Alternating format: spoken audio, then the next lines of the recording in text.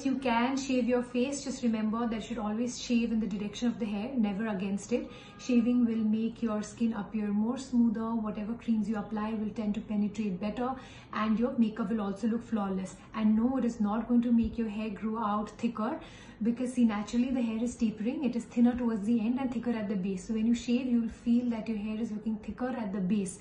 Okay, but when it will grow out, it will be thin again. So it's not going to change the quality of your hair. You can shave.